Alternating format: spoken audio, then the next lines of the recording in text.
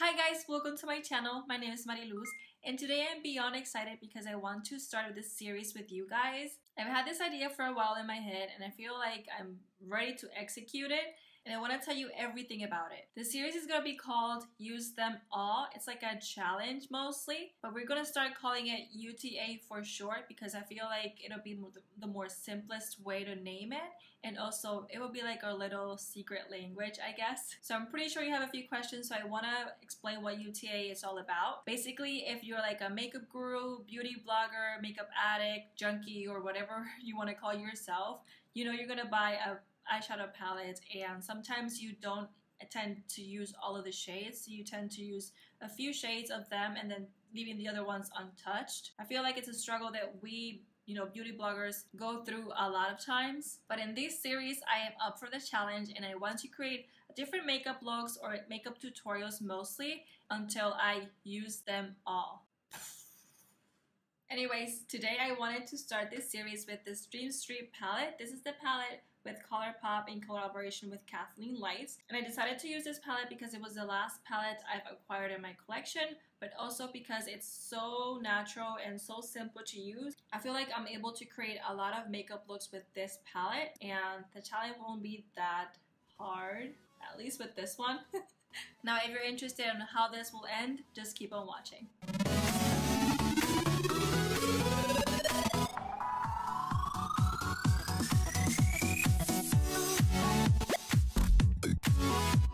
If you stay for that long intro, you are the real MVP.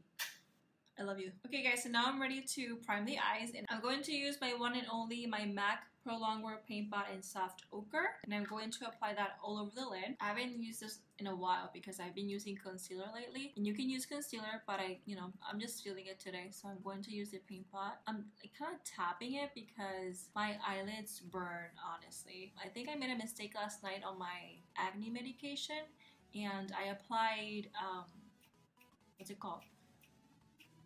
Benzoyl peroxide in my eyelids, I think.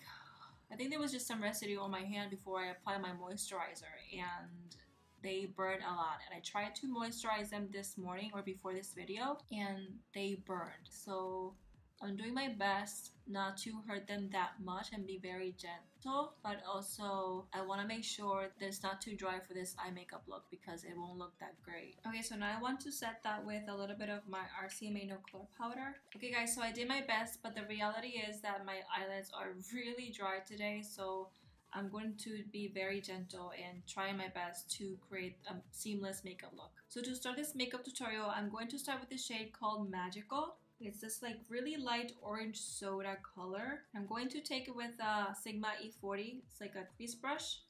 And I'm going to take a lot of it and I'm going to apply it on my crease. I want to have this color really blown out.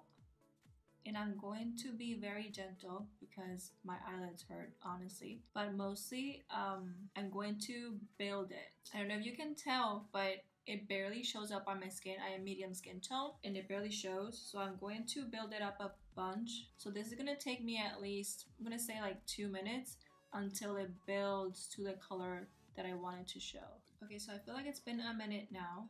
And as you can see, it's starting to build up, or it's starting to show up on my crease. But honestly, I want more. Okay, so I feel like that's about okay. If you can tell, I have it really blown out up to here because I want to create like a gradient effect down onto the crease. So it has to be really blown out. So for the next color, I'm going to pick Potion. It's like a terracotta orange right over here. And I'm going to pick the same brush, the E40, tap the excess a little bit because I'm going to build it up and then place it on the crease as well, but just a little lower. The most important part is for you to blend well between the edges because that's how it will look the best, in my opinion. Okay, so that's as intense as I want it to be. Now I'm going to move on with the next color, and the next color is called Spark. This is a little pretty kind of pink right in the corner. I'm going to pick the same brush, guys, and I'm going to dip on it and place it on the crease as well. Now I'm going to keep it a little bit lower and I'm not going to build it like I did with the previous colors. This is just like something that I want to place just to give a little oomph, I guess, because it'll all come together once I place the other colors. So I don't know if you catch my idea here, but it kind of created like a sunset effect. Not super noticeable, but sort of, right? Now I'm going to take this color here, which is one of my favorites in the palette. If you saw my Ulta unboxing, you will know that. But it's called Water Bearer. I feel like this color took the internet by storm because everyone did want to create a look with this color, and I'm going to create it too, but I'm going to mix it up with the other colors. So I'm going to take a Sigma E20, it's a short shader brush, and I'm going to place it on my lid.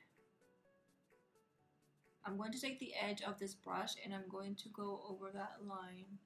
I'm going to take this little brush that I have here. It's the E47. It's a shader crease brush. And I'm going to take the color Spark again, this little pink here. And I'm going to dip it on the brush and I'm going to go over those edges. I want to blend well before I go with the next color. When I first started this makeup look, I was practicing before I made the video. And for some reason, this look reminds me of a brand. I don't know which type of brand is, but I have the kind of like the colors in my head. So if this, you know, if this makeup look reminds you of a brand that has these similar colors, just tag them in the comments. Let me know in the comments because I can't find it and it's burning my brain. Okay, so once I do that, I kind of want to start with the brown first before I go with the color that I do want to put in. I'm going to take this shade here, this shade right here called Elfish, it's the brown in the palette, and I'm going to place it in the corners because I want a little depth. It barely shows up, but I feel like if I don't do it, it's not the same, honestly. Okay, so now I'm going to use Mermaid Boy. I have this shade in other palettes, but honestly, I feel like this one it's more wearable, or maybe because I combined it with this green. I just don't like it to use it alone, honestly. So I'm going to just swirl it with my fingers because that's the best way in my opinion. And I'm going to tap it over that green. Alright, I guess that's about it. Now, you know, just give it a little more details, like intensify that brownish at the end, and if you want you can go ahead and put a little bit more of that spark, that pink color on top. Make sure everything is all well blended. Okay, so now I'm going to do this other eye, finish up my makeup, and I'll be back with the lower lash line. Okay guys, so before I continue with my lower lash line, I'm going to line my waterline with this Revlon Photo Ready Kajal eyeliner. It's in black. Now I'm going to take the shade Spark, and with my Sigma E30, it's a pencil brush, I'm going to put that all over my lower lash line. And then with the same pencil brush, I'm going to take the shade Potion and blend that at the bottom. Now I'm taking a clean Sigma E25, yep, this one right over here. And I'm going to take this shade over here and I'm going to blend that out. And once that's blended, I'm going to take the darker brown shade. It's called Elfish. With a flat definer, this is the Sigma E15 right over here. Like that, I'm going to place that in really close to my waterline.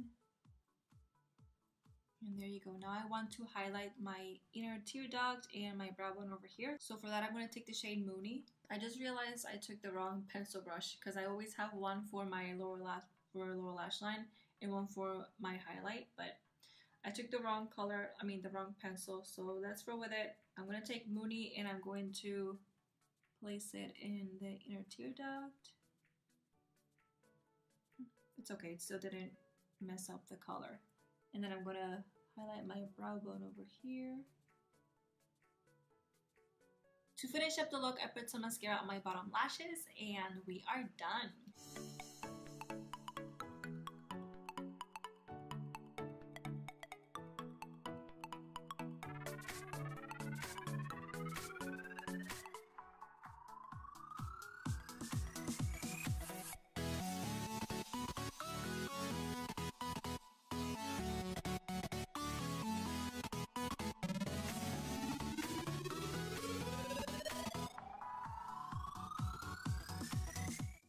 Guys, honestly, I feel so different. I feel like a whole new person when I do my makeup. It's like I transform. Now, I think we did a really great progress with this palette. So far, we have used 7 shades out of 12. So we only have a couple more to go. I'm thinking I can finish this palette in about 2 or 3 more looks, because the more shimmer shadows it has, the more complicated it gets when you're creating an eye look. I'm pretty sure we're gonna repeat a few colors, but as long as we made progress and we end up using all 12 shades, I feel like it'll be fine. So I do want to hear your opinion, so leave it in the comments section below. Let's make a discussion. Do you like this series? Do you think where it's going? Is there anything that you want me to do specifically? And leave me some feedback. I would like to hear you. Now, if you like this video, don't forget to give it a thumbs up and don't forget to subscribe. I would love you to follow this series and, don't miss anything. Thank you so much for watching, guys. I love you so much, and I'll see you on my next video. Bye!